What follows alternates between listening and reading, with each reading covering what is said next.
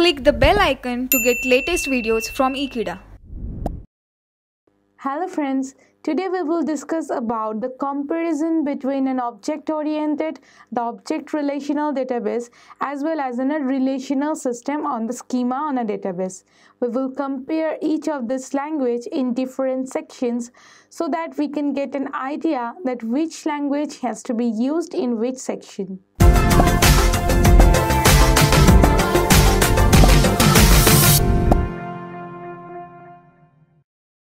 Now that we know that an object-oriented database is based on a persistent programming language and that can be an object-oriented paradigm nature.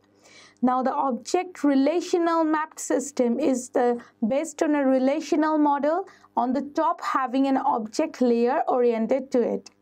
And finally, the object relational data model is based on a relational model implementing object-oriented feature to it. Now see what are the three ones. First one is the persistent programming languages that is based on entirely on programming language. The second and third one is based on a relational model while having the second one an attached object layer to it and the third one having an object-oriented features implemented to it. Now we will see that each of the section and how they are different in each of the scenario. Well, these three sections are equally important in different kind of market. So according to their need, we have to use the different types of this object-oriented paradigm. Now first, SQL being a declarative language as well as a limitations to the power to the queries, it makes the most protection to the data that is provided to it, and also it takes less computation time that will be taken by more in this object-oriented language.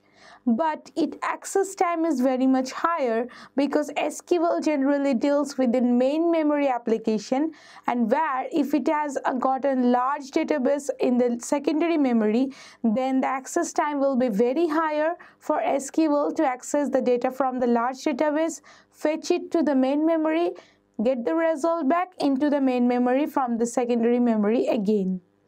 Now that is the pros and cons of having a relational system and an object-oriented layer, that is a particular object-oriented programming layer built on this. Now the object relational mapping blurs these boundaries because it first extends from the relational schema and then implement each of the object-oriented feature to it. So now the conversion from the object-oriented paradigm to the relational paradigm is not done here. So the reduction to the schema is become more powerful in an object relational mapping rather than being an object relational database. Now, where the large computation time is required for having a large database stored in the secondary memory and the application needs high performance, so we will choose the object-oriented database. That means it will be based on a persistent programming languages, mostly based on the persistent data, and that makes many powers to be given to it. But as there are many powers to be given to the user, the data protection becomes lower.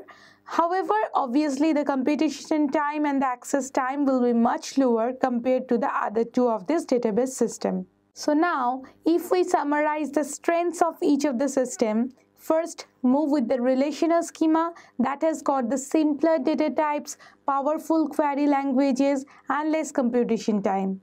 Now, the object relational mapping provides the complex data types, the powerful querying language, and the less computation time.